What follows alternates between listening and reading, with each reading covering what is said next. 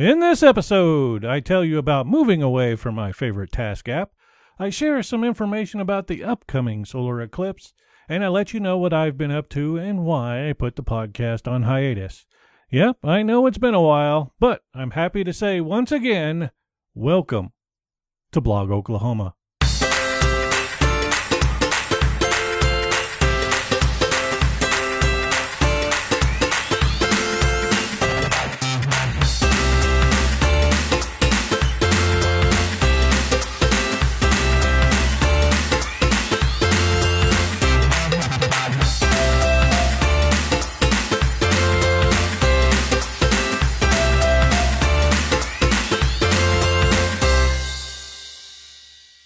When you have all sorts of projects you need to work on, having a good to-do list is a must. It helps keep you organized, keeps track of what you're working on, and when you should be working on it. For me, that's a service called Wunderlist. It's a cross-platform utility to help manage your tasks. Wunderlist can handle anything from a simple shopping list to a collaborative project with subtask notes and file sharing. I can honestly say I've been using Wunderlist every day since I first started using it some 6 years ago. I have watched Wunderlist grow from a simple to-do list app to an integrated multi-platform power project management tool. And I'm not the only one who liked Wunderlist. Just search through all the tech blogs who did articles on reviewing task management apps. You will often find Wunderlist was at the top of many of their lists. Back in June of 2015, the company behind Wunderlist was acquired by the tech giant Microsoft. The future looked great for the service. Soon came a good Windows app and integration into Microsoft Outlook. It was beginning to look like Wunderlist could be integrated into the Microsoft Office suite in some way. Alas, that didn't happen.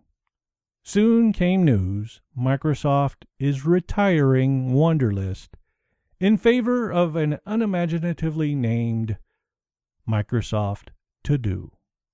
As of right now, you can use a preview of Microsoft To Do. Though functional, it's currently no Wunderlist.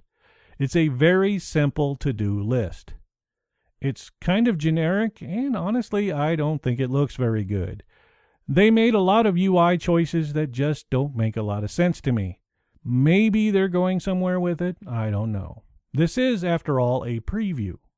Maybe they're going to be rolling in all the features that made Wunderlist great, but then again, maybe they're not. In Microsoft To-Do's current iteration, it doesn't match my needs. Since the news came out in April, I've still been using Wunderlist. Unfortunately, there is no telling when Microsoft will just up and pull the plug on it.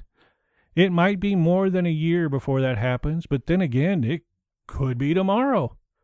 So I've been endeavoring to find a replacement for Wunderlist. For my needs, I need something beyond the simple shopping checklist. It needs to be able to handle multiple lists, have a way to organize those lists, and be able to share and collaborate with others on those lists. And most of all, it needs to be multi-platform, meaning I need to be able to get to it from my phone and desktop. Other key features I'm looking for are priority sorting, subtasks, and integration with other services. I've been testing out various services and trying different methods for task management over the last few months. I've even tried just using a simple text document to manage my tasks. Though extremely flexible, it really didn't work out very well. The good people over at Zapier have a great article called The 40 Best To-Do List Apps from 2017, from simple task lists to get things done. I'll put a link to it in the show notes. So I'm going to leave all the detailed review of all the different services to that article. I encourage you to go read it. It is very comprehensive. I tried many of the services and apps mentioned in that article.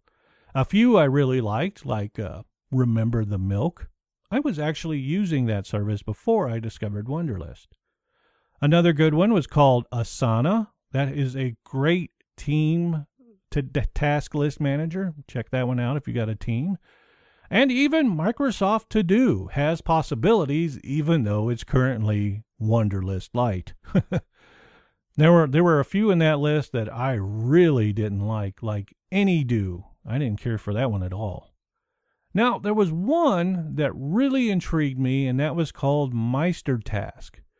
But it's in a different kind of task management method, and it didn't mesh with my particular workflow.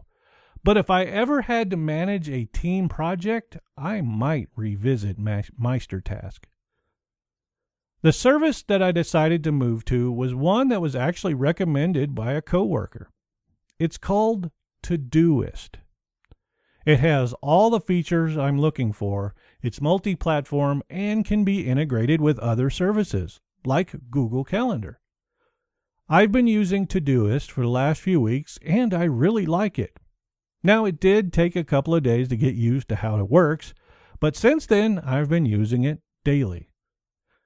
So I've been transferring all my task lists from Wunderlist to Todoist, and it's been almost a seamless transition.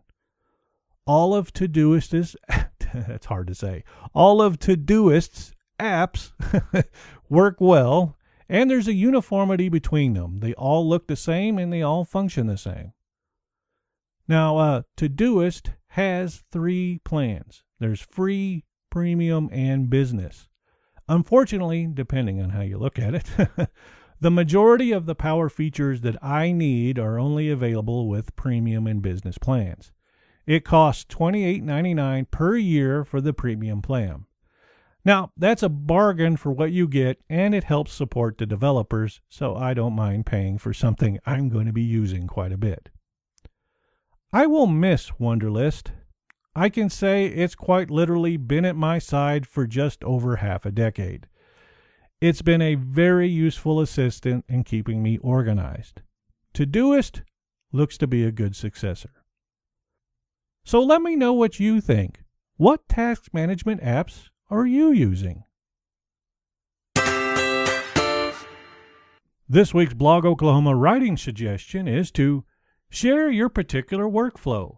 How do you get certain tasks done? I look forward to reading it. Are you someone who blogs in or about Oklahoma? Then you already qualify for WebRing membership. Join Blog Oklahoma today. Want to know more about Blog Oklahoma? Then just explore the WebRing and discover some of the best blogs and podcasts in the nation. Just visit blogoklahoma.com for more information. There's going to be a total solar eclipse here in the United States on August 21st, 2017. Now, unfortunately, Oklahoma is not in the direct path of totality, but we will get to experience about an 85% partial eclipse. Here in Oklahoma, the eclipse will begin at 11:37 a.m. and end at 2:34 p.m., with maximum coverage at 1:05 p.m. Please remember, don't look directly at the sun unless you have properly rated eye protection. I'll share some links in the show notes with more information about this historic solar eclipse. I'm sure you've noticed I haven't put out a new episode of the podcast in a while. Back before the summer, I put the podcast on hiatus. I needed to take some time off to review and recharge. As I looked back over past episodes, I really wasn't happy with how they turned out. The writing, mostly. Some episodes were better than others, but I feared I was sacrificing quality over quantity in the push to put out a weekly podcast. Those episodes where I took my time to write, I feel turned out the best. And even the listener statistics supported this conclusion. So I put the podcast on hold so I would have time to write. Over the weeks since then, I've been filling up my idea bin and doing research on several topics, such as this episode about moving from Wunderlist. So I'm happy to say the podcast is no longer on hiatus. Yay!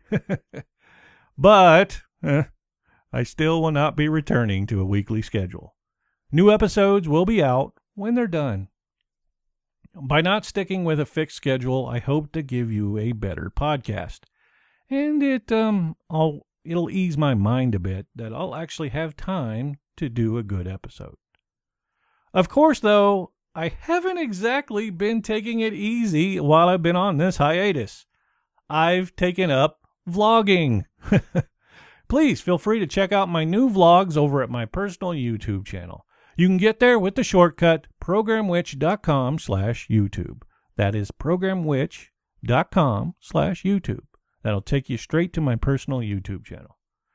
It'll give you just a tiny look at what I've been doing while I've been away from the podcast and a little bit of my everyday life. So I hope you like it.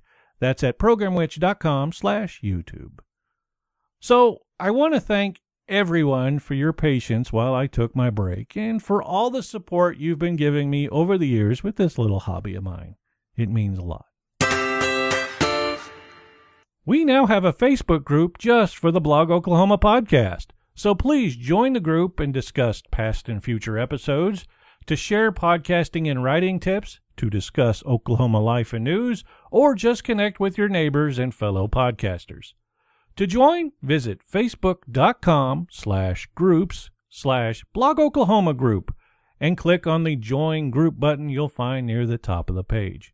I'll also have a link to our new Facebook group in the show notes. Hope to see you there. Did you know we have our own CafePress Store? There you could purchase a t-shirt, coffee mug, and other great items with the Blog Oklahoma podcast artwork on them. So just head on over to cafepress.com/Blog Oklahoma podcast. I've added even more great music to the Blog Oklahoma bonus playlist on Spotify.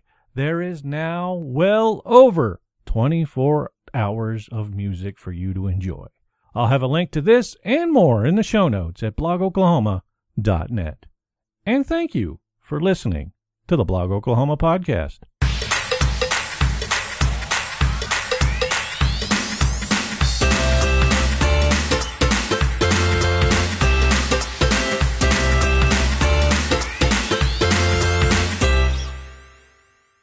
I'm happy to announce, as of August 13th, 2017, Blog Oklahoma has 718 registered Oklahoma bloggers. Your feedback is important, so please feel free to contact me with your comments or questions. You can get hold of me in a multitude of ways. Just visit blogoklahoma.net/contact for more information. Check our show notes for all the links and bonus material from today's episode. This has been Kevin Latham for Blog Oklahoma. Until next time.